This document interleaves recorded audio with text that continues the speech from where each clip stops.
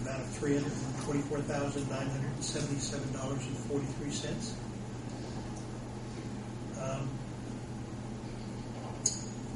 Bridget cautioned June when she talked to her that in some cases, some people pay both their installments at the same time on their taxes.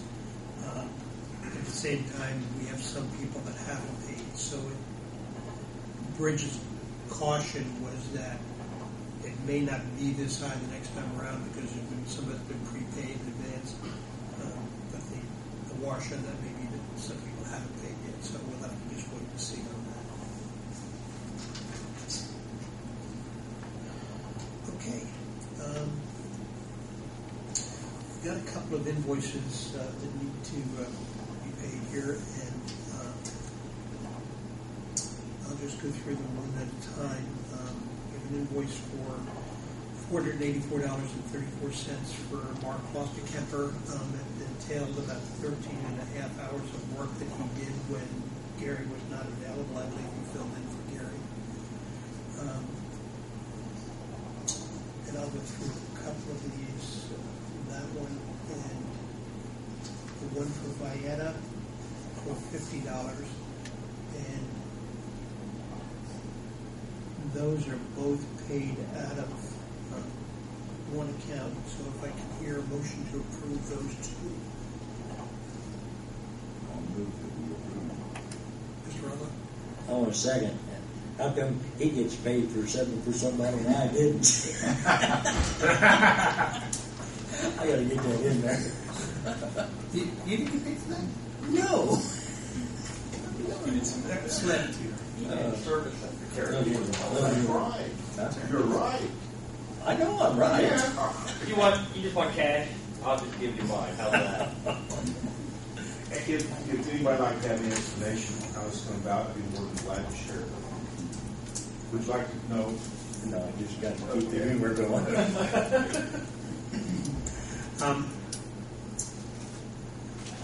Daryl, you were just coming in when we were going over a couple of minutes. I apologize for my tardiness. That's okay.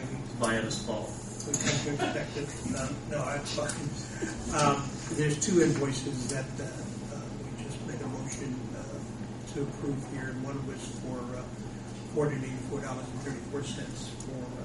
Mark Foster-Kemper. He filled in for Gary when Gary was not available, about 13 and a half hours, and the other is for Vieta for $50. So the motion was made by John and seconded by Lowell. And Vieta, if we can have a roll call, please. Ken Norton. Yes. John Schmalber. Daryl Poling. Yes. Will Ruffin. Yes. And then the other invoice to be paid is in the amount of $33,191.10 to R.W. Armstrong. And this covers their work from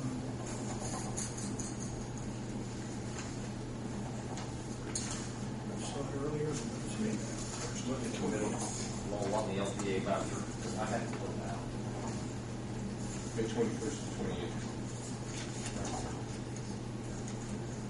Received in the mail I yesterday. know I saw it earlier. What was it? May 1st, 28th. May About 2/3 of the way down. Okay. Yeah, right beside. Thank you. There we go. You changed it. You find that optometry different ones. And can I hear a motion to approve that? So moved. Second. Thank you. And Vieta, would you do roll call, please? Ken Norton. Yes. John Schmalber. Yes. Daryl Poling. Yes. Will Ruffin. Yes. Thank you.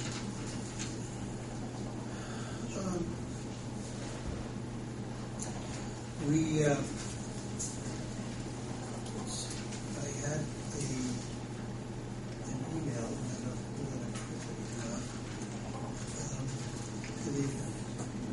we covered reimbursement from NDOT in the amount of $26,552 toward that's a reimbursement of what first one we've gotten like that. That's the first one I've seen. No, you get one of those every month. I think, Lowell, right now, you just approved voucher 8, and I believe I've been reimbursed on 5. I shouldn't say June's received reimbursement on 5 of them. I think there's 2 pending. That will be probably mailed out tomorrow. They slow down in the summertime when they get busy. That's the first one of them I've seen, so I figured that's what it was. Wasn't there some kind of an audit though in June? There wasn't one to cut any checks or something? Did I dream that or? It's for the end of their fiscal year. Then their fiscal year comes Yeah, up. I So nothing remember. happens for 30 days. Yeah. But I think we've received 5 of them to date. And I know there's 2 outstanding. Yeah, I was thinking we had seen one last month. You should have seen 7 of those prior to that. Good. Nice to know the money's coming back in.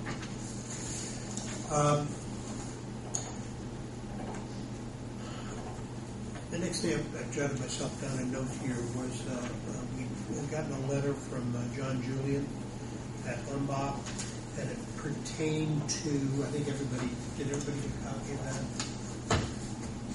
It pertained to their analysis of our finances, where we stood. The question had been raised as to whether or not we should pay back some of the loan money that we've taken. We're holding our account right now. His advice was basically that we not do anything for the time being.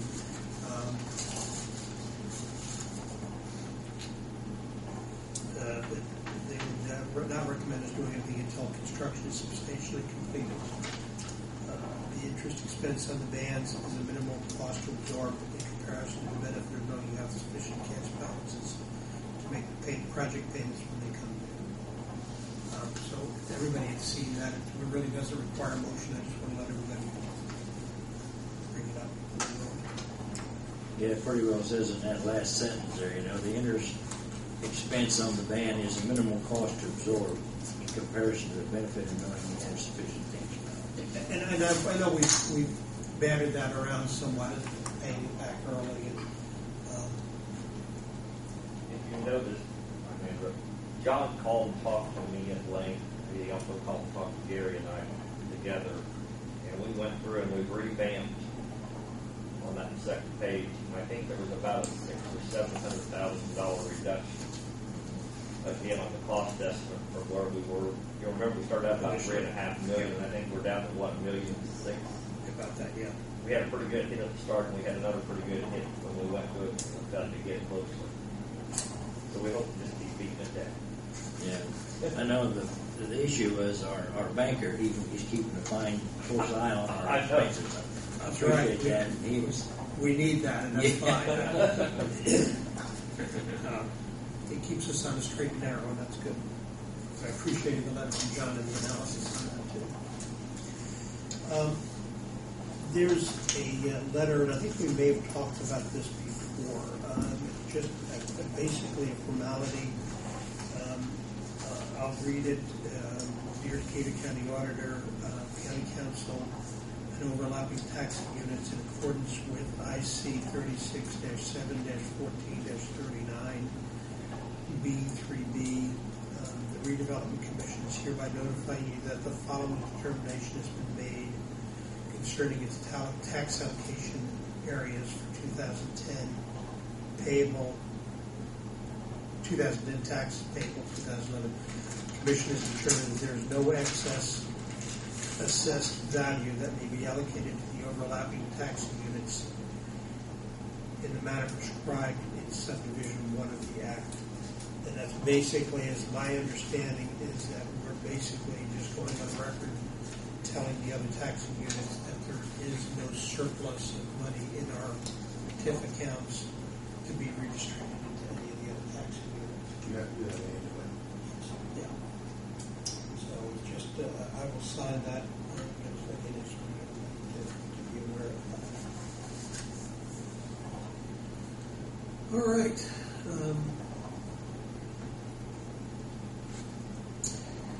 Open the meeting up for any questions or comments from anybody. Charles? Sure, you got some.